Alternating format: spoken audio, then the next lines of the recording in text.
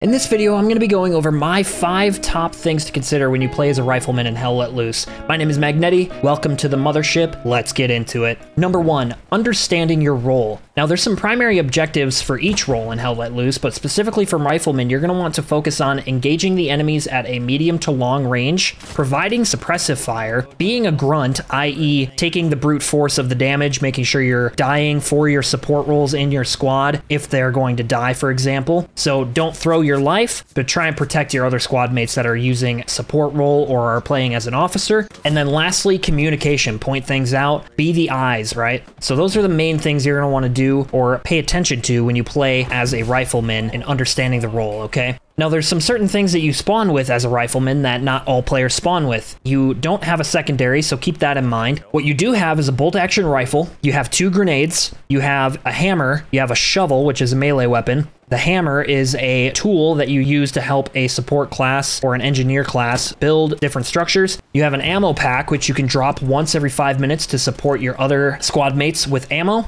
And that's really it. You've got a rifle, you've got bandages, which I did forget to mention. You've got the hammer, you've got the munition box, and you've got your melee weapon. I said shovel earlier, but it's the same thing, right? That's it. That's really all you got. So make do with what you got and make sure you utilize those tools that you have with you. Quick tip, keep in mind that grenades do not damage tanks, so don't waste your grenades on tanks. I like to do it just for comedic effect sometimes, but don't do that if you're trying to really win. Now, the last thing I want to say about knowing your role is stay with your squad, okay? It's really important to work with your squad and work as a team. I know that, you know, sometimes it's hard when you don't have a team with mics, so just do what you can. Stick with your team, drop ammo if they request it, or just pay attention to what's going on and try and support your team in any way you can. Follow your squad leader's orders, and that actually shifts right into number 2, coordinate with your squad. Now, I got 3 things here as well. You know, you want to be a team player, okay? You want to communicate with your squad, point things out, and just communicate as much as possible. And again, you know, take this with a grain of salt if your squad doesn't use a mic or not everybody has mics or whatever, but just try and do what you can to communicate, okay?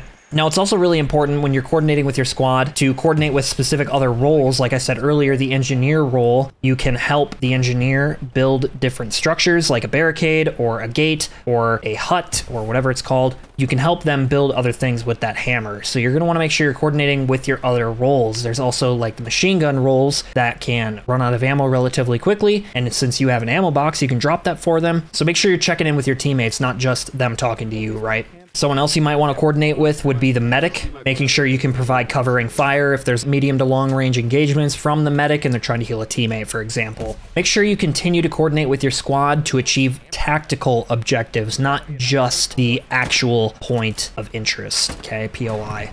Went in pretty heavily on voice chat and communication, so I'm not going to dig into it too much deeper, but there is one other thing I want to mention, and that's utilizing the new map markers that came with the latest update. They came out with map markers for all players. You can place a moving, attack, defend, or a viewing, spotting marker. I'm not really sure what it's called. And then obviously you can place the ping, the caution ping. If you really enjoy my content, consider clicking the merch store link down below and buying something that you might enjoy. It'll help support me as a content creator and help me shift to full-time content. But rolling into number 3, that's going to be adapt to the situation. Now, as you might already know, if you play Hell Let Loose or have played Hell Let Loose before, you know that shit can get hot real quick, okay? There's a lot of dynamic natures in Hell Let Loose. A lot of different battles can happen in different ways. People can be crazy and do different wild shit and build crazy stuff in different places. So you're just going to want to ensure that you continue to adapt to whatever is going on in the environment, okay? That might mean, you know, throwing a grenade in an area where you might not normally throw a grenade or engaging in short-range combat because you're forced to, right? Obviously, continue to make sure you're fulfilling your primary objective, but, you know, obviously, you're going to need to adapt to different situations and just do what you can. There's not really much tips I can give or many tips I can give for this because everything's different in different ways. The only thing I really can say is to adjust your positioning based on different terrains or objectives that are on the map. You might want to position yourself a little differently, or you might need to shift from offensive to defensive and just keep your ears open if your squad leader says to do that, you know, and it's okay once in a while to drop back as an individual. If you see the rest of your team dropping back to defend,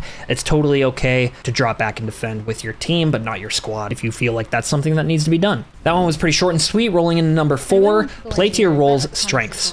The strengths of a rifleman are really, there's not a whole lot because it is kind of a basic class, but it is a really good class to learn the game on. So some of the strengths of a rifleman are going to be the accuracy, range, and suppressive fire capabilities of the rifleman. Now, that isn't necessarily unique to the rifleman, however, that is its strengths. So you're going to want to maintain distance from your enemies. You're going to want to make sure you're communicating again with your teammate, providing suppressive fire where it might be needed. And suppressive fire, in case you don't know what that means and you've gone this far without knowing what it means, basically it means you're shooting at somebody not to kill them, but to keep them from shooting back. Okay, so for example, you've got a teammate down, medic is healing him, you're shooting at this guy to stop him from peeking his head out. Maybe you do kill him in the rounds, but then your medic gets your teammate revived, and then you can move on and move to a different position, you know, strategize, right? So that's suppressive fire. So those are the big things, okay? Maintain distance, utilize your rifle, you know, long range again, and you're really going to want to make sure you utilize your tools effectively. Throw your grenades where they might be needed, where there's a group of people spawning, maybe by a garrison that you haven't engaged yet or that your team hasn't gotten to yet, or an OP, for example. You're going to want to save those grenades for strategic uses, but don't be stingy with them either. Don't be afraid to use them. Just do what you can, get strategic, think strategic, and just apply what you think will work.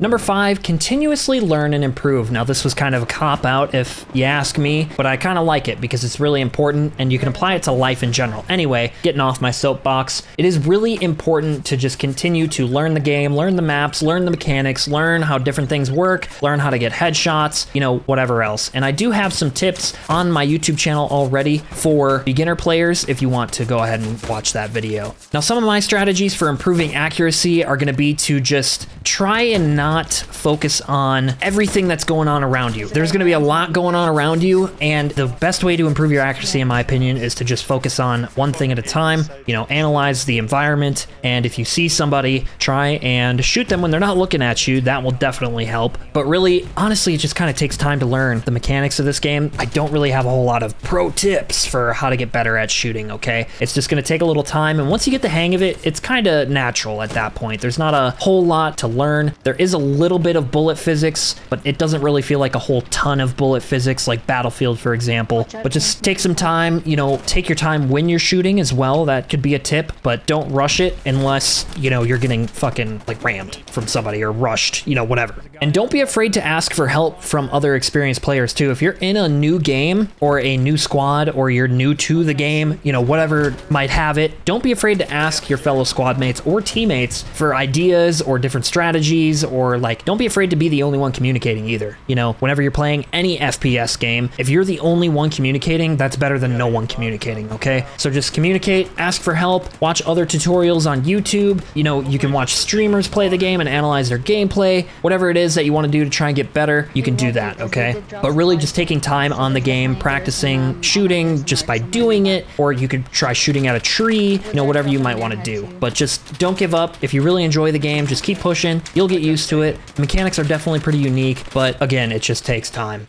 Other than that, stay tuned for more gaming content, and we'll talk again real soon, all right? Peace!